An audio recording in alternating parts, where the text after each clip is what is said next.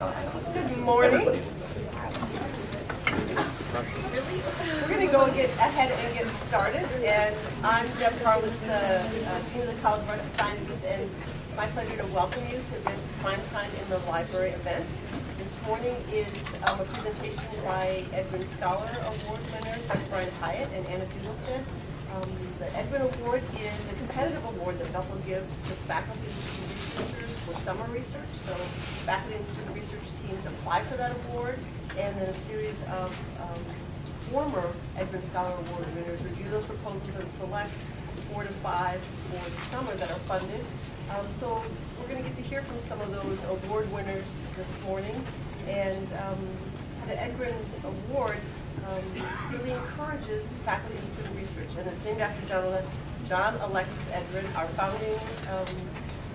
founder of Bethel, who really was committed to student faculty research and believed that at the heart of a Bethel education should be the relationship between faculty and students, which I think is amazing that he said that in 1871 when he founded Bethel, that one of the key things he thought was important was how faculty and students work together and the kind of relationships they build. And in my time as a Bethel student, lots of years ago, that was certainly one of the most important things for me, was the work that I got to do with faculty. So it's fun to hear about that kind of research, and we'll hear about it this morning.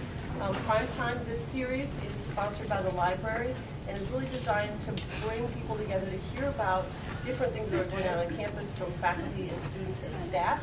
This is the last Primetime for this semester, which seems hard to believe that we're a week away from finals, or 4 days away from finals. But watch the announcements for the next series that's coming. So I'll tell you a little bit about Brian and Anna's study. It's about lung development, which is Dr. Hyatt's area of expertise. And in a summary that they wrote as part of their proposal, I'm going to condense it a bit for lay people. How's that? So the lung is one of the last organs to fully develop in air-breathing animals, and as such is incomplete development can lead to morbidity and mortality in prematurely born infants. Determination of genetic mechanisms involving the lung development has primarily used mammalian models, so especially mice. And mice are the most popular because there's been a lot of experiments on them, and there's a lot of similarity to humans. But the investigation of really early lung development is harder in mice because of the in utero development. So they're looking at the use of frogs, Xenopus laevis frogs. And I'm looking especially at the effects of XER81 and FGF10 overexpression on the development of the lung. So we're going to hear about their findings to date and this research that continues. So welcome, Dr. Hyatt, and Anna is a biology and Spanish major. Okay, thanks for that. Well, thanks, Deb. So Anna and I have this set up, so I'll sort of talk about a little bit of an overview, and then Anna will talk about specifically what we did this summer and where we're going with the research. It's still really awkward for me to talk out loud in the library. Be in the library, so I should be quiet. Deb stole a little bit of my thunder. I'm going to go over basically what she summarized, probably in the first 10 or so slides, sort of set up what we're doing, sort of how this research project got developed, and then what we're currently working on. So the title's a little bit different than what Deb said. Transient, Transgenesis, to examine gene expression during Xenopus laevis lung development. So the main theme is lung development, and so the first question you have to ask when talking about what you're studying is why you study it. So why study lung development? And there's a couple of different reasons to do that. From a basic developmental process, from a basic biological question, basic knowledge question, there are things about lung development as a model that allows us to discover things about biology. With lung patterning, differentiation, there's a certain shape, a certain size, cells are in certain places, there's a pattern to the organ itself. So we can ask questions, how does that happen? How does that occur? Differentiation, there are different cells that have different jobs, do different things. Okay, so we can ask questions, how did that happen? How do these cells become different from one another? How do they carry out the function that they're made to carry out? And in those events then, there are genes that create proteins, create functional molecules that talk to one another. There are cells and tissues that send signals, receive signals, and you can ask, how did those signals get received, how did they get sent, what are the signals to set up a particular organ such as a lung. And also, it's clinically significant. This is one of the reasons I started studying lung development years before I even came to Bethel as a system of study. Lung maturity is a big problem. The lungs are one of the last organs to develop in humans and in mammals. And so babies that are born prematurely often have problems with their lungs. Basically, their lungs aren't ready for gas exchange. Okay? And so it's a big problem. One of the types of diseases or syndromes they can get is neonatal respiratory distress syndrome. And there's treatments, there's different things that can be done, but there's a certain time point where the lungs just aren't ready to breathe air. And actually the air starts to damage the lungs because they aren't ready for that. So sort of a long-term goal then is discoveries of basic mechanisms to form the lung. Hopefully down the line will lead to therapies, cures.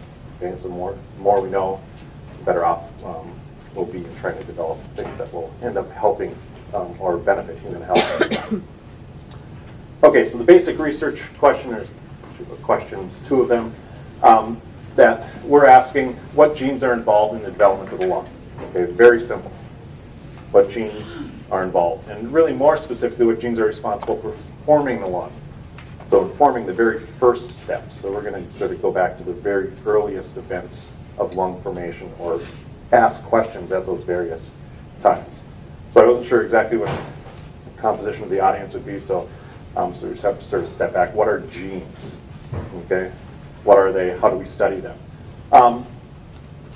Simplest explanation, genes are units of information that code for functional products. Okay, so it's an informational unit. It makes a product that does a job. Okay, all our cells have all that information. They use that information to make miniature machines, if you will. All those machines carry out a particular job, and they all have to carry out the job they're doing for everything to work correctly. All right? Give you an idea how many genes do we have, organisms have? Humans have around 25,000. We don't know exactly how many genes we have. When I was an undergraduate student in the class, the number was between 50 to 100,000. That was the estimate. And so in the last 20 years, they've greatly dropped the number of genes that they think organisms have. So humans are believed to have around 25,000. So how does that relate? So in lung development, we want to know which of those genes are involved in lung development and what are they doing. Okay, so sometimes you can ask both questions together. Sometimes you ask one at a time, which genes are involved and what those genes are doing. Okay, so we know genes are units of information. They encode these functional products. Well, how do we study what those products do? How do we know what the job of a machine is that more or less you really can't see? Okay, so you have to ask, what does it do in different ways? So if we just take a statement, if you have a gene, gene A is responsible for something. It's responsible or necessary for events X, Y, and Z. We don't know what X, Y, and Z are. Okay, we want to know what it's actually doing. So there's two different ways then to discover what gene A is doing. One is we can remove it. We take away the information's not there, it can't make the product, the product's missing, we can ask what doesn't happen, okay? What doesn't work. Okay? And so that's one way to study a gene. The other is to add more of the gene. Okay? Put more product into a system, increase the amount of product, and ask what more happens.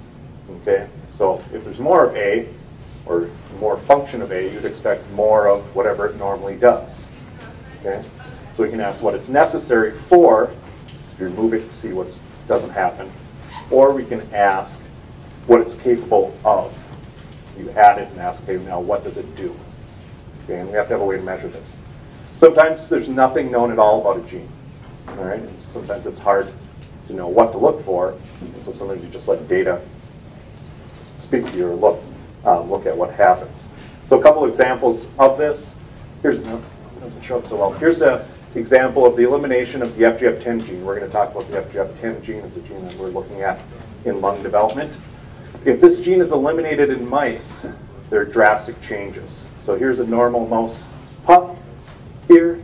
Here's a mouse pup where the FGF10 gene has been eliminated. It's seen pretty clearly The big thing is it's missing forelimbs and hind limbs. That's not Photoshop. It's actually missing all of its limbs. Okay? Related to what we're looking at, so there's a skeletal structure showing the same thing. Related to what we're looking at, if you open these little guys up, they're also missing their lungs. Complete absence of lungs. Okay, so this gene then, what does it do? Well, it's necessary for lung formation. It's got to be there. So there's one way to look at it. The opposite way, this is some work I did before I came to Bethel, is again to add functionality. So these little beads here, this is tissue culture. These little beads have been soaked in the FGF10 protein. So they represent a really concentrated source of this machine, of this functional product. And what we've done here is, this is tracheal cells, and we've eliminated the normal source of the gene to ask, what will it do to those particular cells? And across the top here, these are 24-hour pictures. So this is one day, second day, third day, fourth day. And what we can see is you have this source of this FGF10, and this epithelium, these cells actually grow towards that source. Okay? And so what it looks like FGF10 is doing is it's acting as a chemoattractant. It's attracting the growth of cells towards it. Okay? So again, another example, now we're looking at, we're adding it. What does it do? Well, it does a specific thing. Down here, then what we did is we took these pieces of tissue and we ran them through an experiment. We asked, do they express a particular gene? Okay, a gene that is only expressed in the lung. So now we're asking a real specific question. Can this protein cause something to happen? And we drew a little yellow arrow here because when you do the procedure, the bead sort of falls off. But in blue here is a location, or our cells, that are expressing a gene called surfactant protein C. This is a gene that is only expressed in lungs. Okay, it's not expressed anywhere else. And normally, I didn't show the control here, but normally if you culture this all alone without a source of FGF10, it won't express that gene. So in addition to chemoattracting this tissue, it also turns on, or what we say, induces the expression of a specific gene. Okay, so now we know a couple of things that this protein or this gene does. And a number of different people have done more work on this to discover even more things that it does. Okay, so that's how you study a gene. That's one particular gene we're actually studying, and a couple ways to study it. So what do we know, and what are we specifically looking for? So I'll give a little bit of background here, and then I'll turn it over to Anna, and she'll talk about how we carried out the experiments and where we're at in that process. So what do we know? Well, we know a lot is known about lung development in mammals. Okay, don't bother reading this. I'll show you a picture here. There's a lot of people working on lung development in mammals, specifically for the clinical significance. And there's lots of medical doctors, a lot of researchers working on these problems because of the issues with neonatal health and lung development. So this is just how the lung develops. Basically, early on in development, all of us started as something that really didn't look like what we look at like now. And there's a little tube that goes, and that tube still exists from your mouth to your back end. Okay? And along that tube, different things started budding off or branching off. Your liver, your pancreas, and your lungs. Okay? So you have a tube, and you have things that basically grew off of that tube, created a lot of our internal organs. And so the lung forms that way. There's the tube originally there. It starts to bud off, forms left and the right side. So eventually you get your esophagus, where you're swallowing all your food, and then you get your trachea leading to the lungs, where you have gas exchange. Okay? Another aspect of FGF10, if you look at this, it starts to branch. It sort of branches like a tree or a bush would branch. All these different tubes branch out in different areas. And FGF10, I showed you, as a chemoattractant. It draws out tissue. So how the lung knows where to form these branch points is because FGF10 is actually expressed at particular locations there, and it actually draws those tissues out. So that's one of its jobs. So anyway, there's a lot known about mammalian lung development. Two of the important genes, which we'll talk about in our research, which I just talked about, FGF10, required for lung development, is chemoattractant, and it induces this surfactant gene expression. Again, these surfactant genes are only in the lung. They sort of define lungness. The tissue is expressing the surfactant gene. By definition, it's a lung cell. Okay, so we can make that claim. Another gene that we know is expressed and important for mammalian lung development is NKX 2.1. It's also the earliest marker of lung development. Marker meaning, I'll show you what it means in a minute, but it marks the location of where the lung will develop. It's required for normal lung development. If you eliminate this gene, you still have lungs, but they don't work. Okay, the mice die at birth. They basically form big cystic sacs. They look nothing like a normal lung. There's some tissue there, but they don't have the stuff they need. For example, they don't have the surfactant genes or the protein products that they need. So, two important genes. Although a lot is known about lung development in mammals, the one sort of hole is the really early steps. So going through this is NKX 2.1, just showing that it's actually a marker for lung development. So here's this tube that forms very early in all mammals and a lot of different organisms. And this purple here then indicates where NKX 2.1 is. It's expressed in the thyroid, but it's also expressed in the trachea and the lung. But it's not expressed where the liver forms, not expressed where the pancreas forms. So this is actually, you can't really tell, but it's a tube here that actually isn't completely closed. But it's just showing where it's expressed. And the next half day later in a mouse, it's expressed in the developing lung. So there's two lung buds, there's a trachea there, and still also in the thyroid. So we know that this gene marks lung development. So a lot is known about mammalian lung development. We also knew, and this was years ago when I started here at Bethel, very little is known about lung development in Xenopus. Okay, so when I got here, I was looking for a project that was economical, okay, something that didn't cost a lot of money to do, student-friendly, we could get undergraduate students involved in doing it, and had questions that could be answered. Okay, and so looking at lung development in Xenopus then sort of met all those criteria. And so very little was known. So we started the project, myself and a lot of students and collaborator down at the University of Minnesota, with the anticipation that genes that are expressed in mammalian lungs that are important for mammalian development will also be expressed in amphibian lungs or in frog lungs. So the first question we asked was that true? That anticipation, that hypothesis, was that true? And so some of the strengths of using Xenopus for these questions was external development. So mammals develop internally. It's hard to access them. It's hard to do experimental perturbations. But Xenopus developed in salt water, sitting on your microscope. So it's easy to get in there and do different experiments. So accessible and less expensive. So that's what an adult Xenopus looks like. They're pretty large, probably about the size of my hand for a big, healthy adult. And this is what they look like as embryos or tadpoles. This is a side view. That black is the eye there. This yellow stuff is the developing intestines. It's got a lot of yolk cells in there, which it uses for nutrition while it's growing initially. And of course, its long tail. The lung actually forms right on top of that yolk sac. The heart's forming right down there, and the mouth is right up front there. This is just the same embryo laying on its back. Nothing special about that. This is not Xenopus, but closely related. This is a Ranopipians frog, just showing sort of a gruesome picture, but I'm showing what the adult lung looks like. Here's an adult lung almost fully inflated after the dissection. One of the lobes of the lung. Here's one lobe and another lobe showing both lobes of the lung here. Both these females are filled with, all this stuff here is actually eggs. They lay lots and lots of eggs, and that's one of the reasons we use these, because they produce lots and lots of tadpoles to do our studies on. Okay, so the question then, real basic question, does Xenopus have or express the same genes associated with lung development? Do they have NKX 2.1? Do they have SPC, surfactant protein C? So again, here's the NKX 2.1. This is work done by a different group. A couple of different groups published that NKX 2.1 is expressed in Xenopus lungs before I started this project. And I just point you down here. Here's developing lung in Xenopus here. Here's another part of the developing lung. And this colored area then indicates where NKX 2.1 is being developed. So we knew that gene at least was expressed in the exact same cells in frogs as it was in mammals. So I confirmed that. Some of my work here, there's the developing lung there, showing NKX 2.1 expression.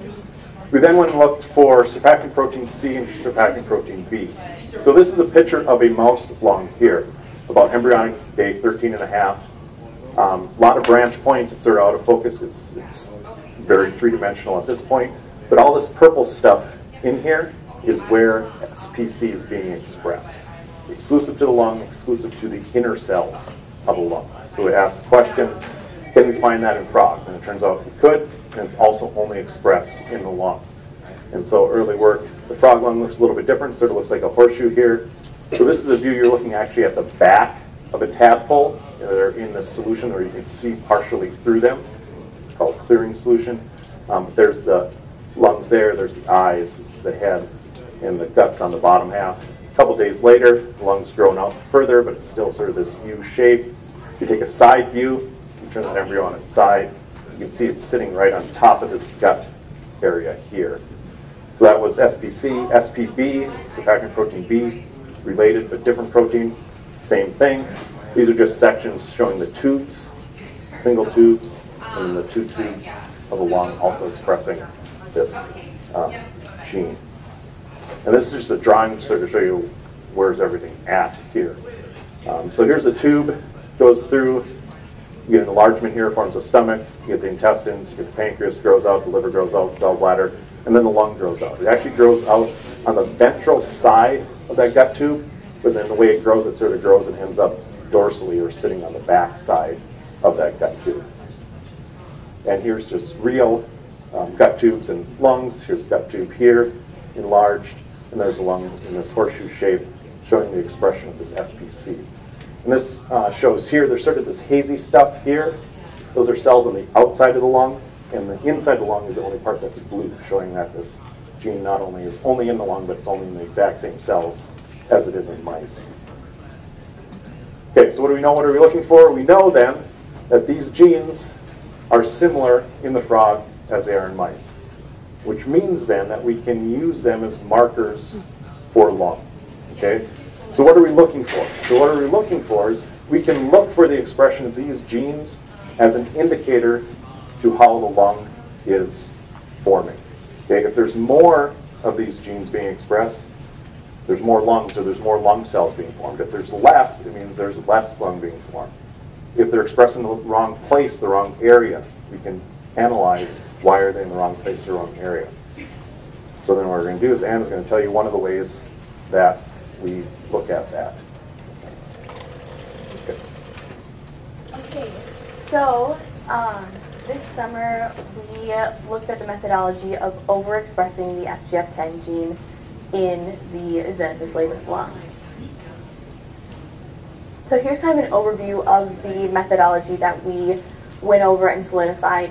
We used recombinant DNA. We purified that and injected that into our Xenopus embryo.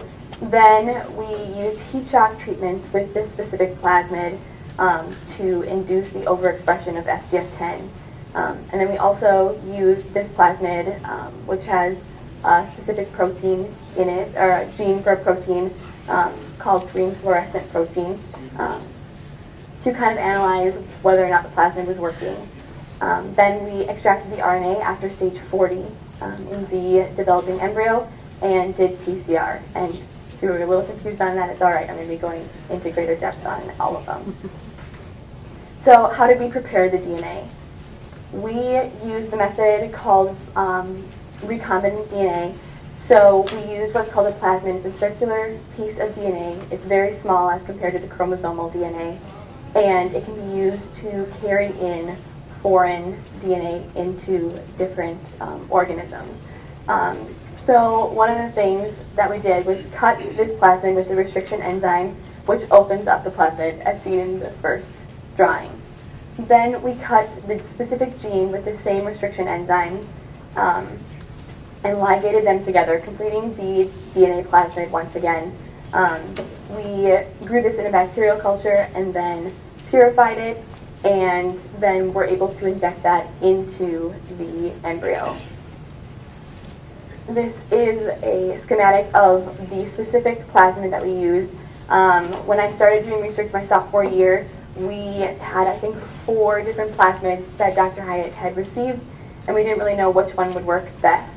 So through a lot of troubleshooting, we finally settled on the heat shock protein PHSHSG2, And some of the specific things that are important about this plasmid is that it has the heat shock promoters in right there and in front of that gene.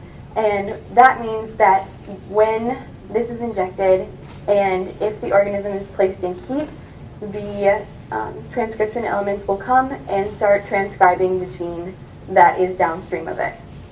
So we place the FGF10 gene downstream of one of the promoters, and then also the green fluorescent protein was a part of this plasmid, allowing a green fluorescent color to come about if transcription of the plasmid was occurring.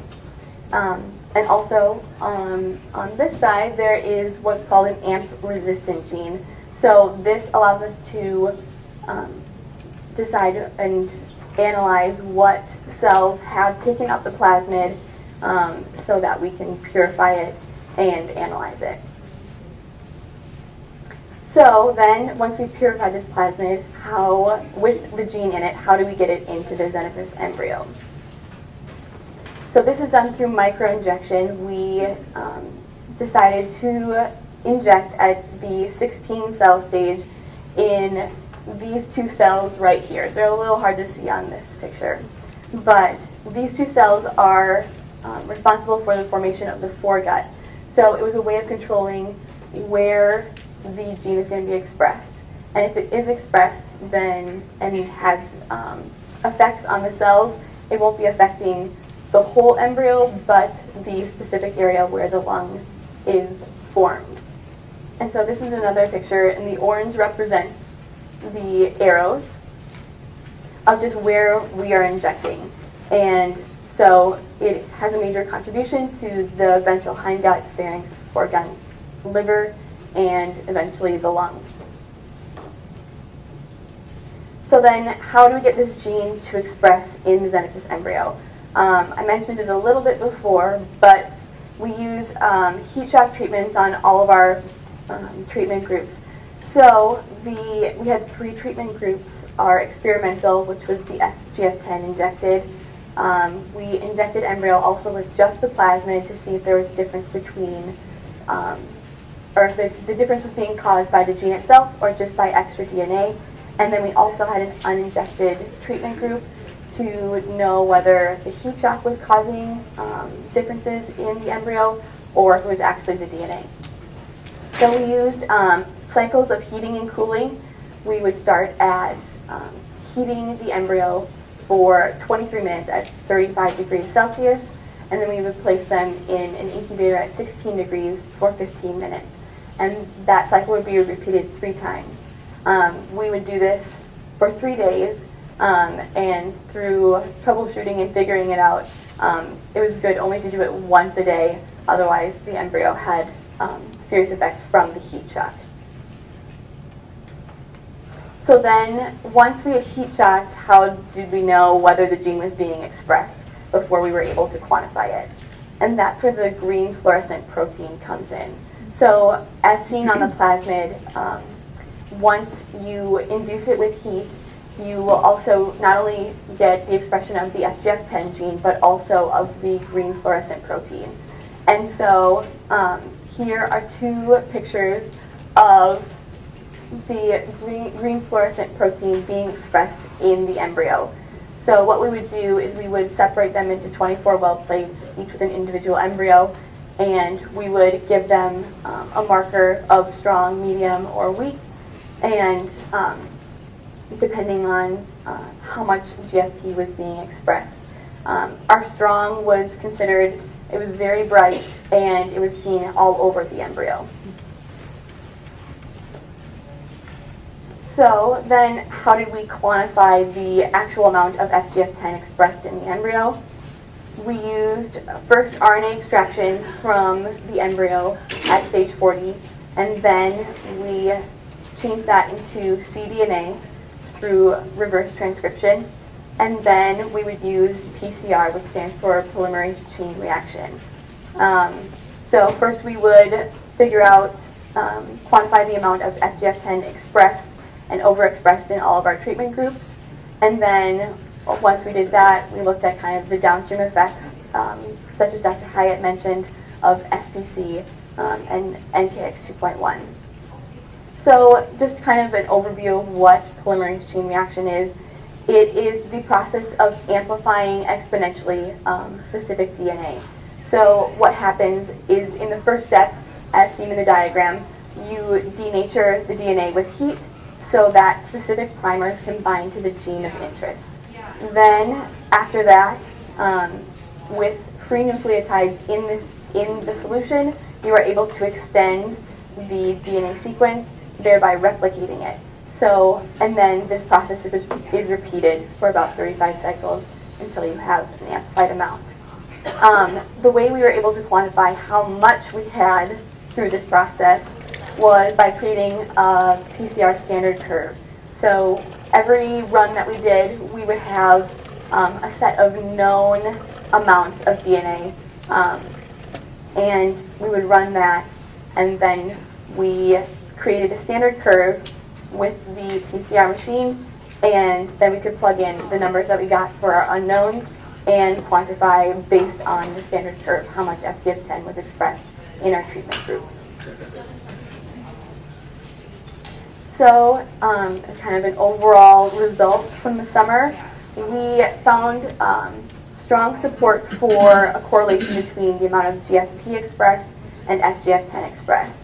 So as you can see up on the screen, every time it was considered a strong signal of GFP, we had more FGF10 expressed.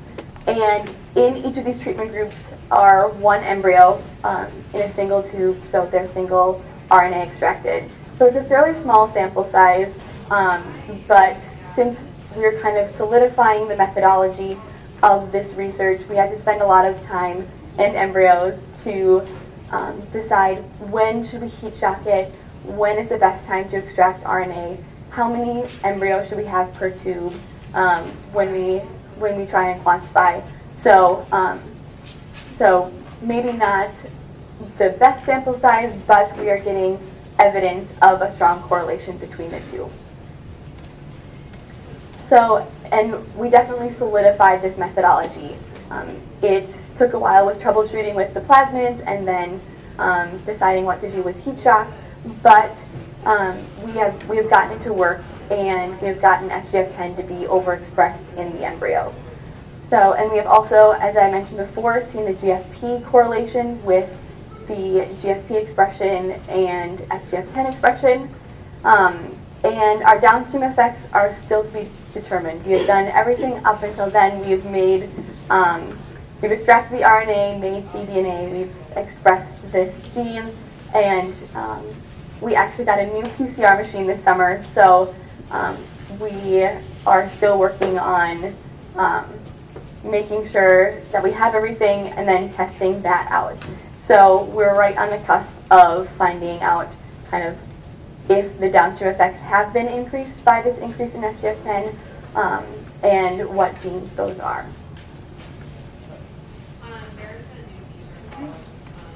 Any questions?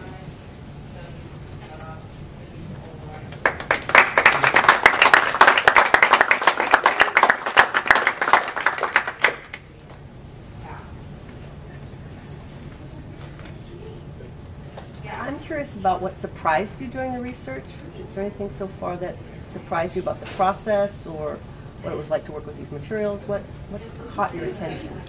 I think for me, just how long of a process it is to prepare the DNA, to prepare everything in order to inject.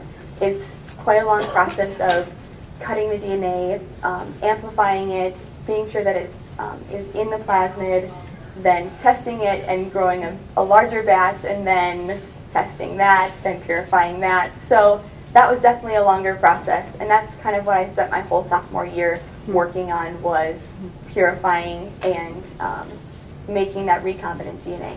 So I would say that's kind of what surprised me the most.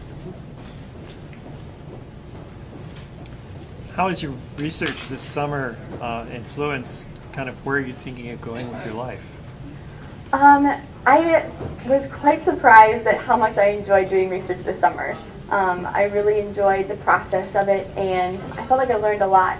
I don't think I will be in the lab the rest of my life. I don't think that this is what I'd like to do, but I have loved seeing how this can be clinically significant. And Lord willing, I will be going to med school and become a doctor, so I know that this step is very important in the field of medicine. So could you talk a little bit about what, the long-term, how it might be used in the future someday, the research, how would it, work for neonatal babies? Yeah, so it's at a basic level, and the idea is, so theoretically, so if we know how FGF10 works, if we have enough understanding about how it causes outgrowth of the parts of the lung, it could potentially be used then as an application to mature lungs as a treatment. So there are different treatments that people use now, but if you know enough about the process, then you can target that process with the molecules, do it naturally to try and use it to fix problems. Sort of a lot of hand waving in between there that has to be sorted out, but that's sort of a line of reasoning I would see. Will you go to the slide that you had the FGF expression levels that you Yes. I just wanted to know, it says expression level, how did you determine that amount, or what is it that you measure or quantify to get that level? For the level of GFP expression, or The FGF10 of expression GFP, level. that was based on PCR. Yep. And then the GFP levels are based on what we determined to be strong or medium. So I would look through it, and then Dr. Hyatt would confirm, okay, yes, this would be a strongly expressing embryo.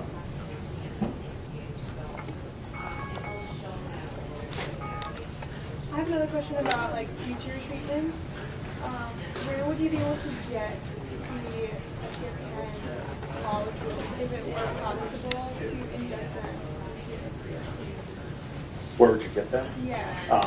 Well, if they're to be used medically, they would, after they go through all the safety requirements and drug development, I'm sure only. Can you make? Oh yeah, they already do. Yeah, so you can buy. I showed the experiment when I had the bead with the FGF10. We can actually buy that.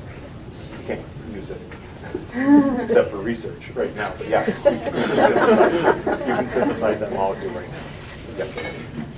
Yeah. So an example of how some of the things are used. So I talked about the surfactant protein C. When that was first discovered, they discovered where it was expressed. It wasn't only expressed in lungs. They discovered it was expressed in this mixture that coats the lungs. And the person I worked with doing research before I came here, he actually ended up selling the rights to a drug company, and they synthesized that as a treatment that's used right now for neonates that have mature lungs. They basically inject that down the trachea into the lungs, and it helps to coat the lungs until the baby develops enough so that it can make its own surfactant in. So that's sort of a direct, from years ago, but direct use of that.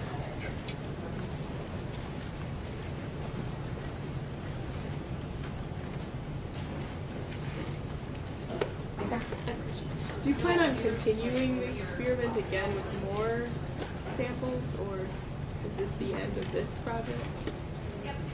No, well, I hope to continue this. I'm going to be studying abroad next semester, but hopefully my senior year, I would like to continue this project. I feel like we're right on the edge of finding out what we were looking for or how to continue on in a new way. So, yes, we will be continuing on.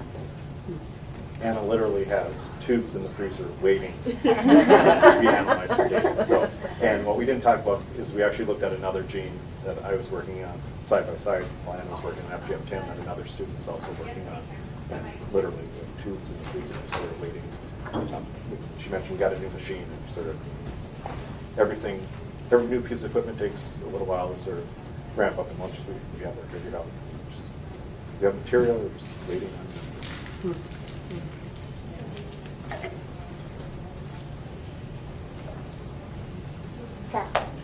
Also, so you decided to use a particular organism. Were you satisfied with your choice? Like, did it really? It sounds like it achieved what you wanted. And would you say that you would continue using the same organism, or would you try a different one next time? Or I guess it's more for me. Yeah,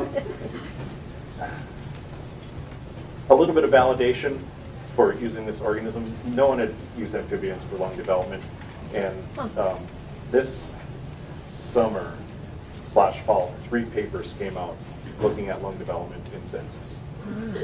So all of a sudden other labs are realizing that this is a good system, and some really cool results came out of it, some of which sort of verified the path we want to take, some of which sort of answered some of the questions we wanted to answer, but still left enough questions out there to do research. So, and I was really, really pleased this fall, the Nobel Prize in Physiology and Medicine went to a researcher who used and has used Xenopus forever.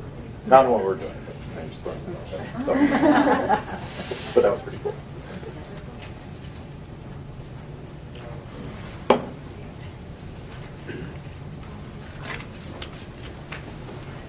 Thank you very much for coming, and thank you too. Thank you.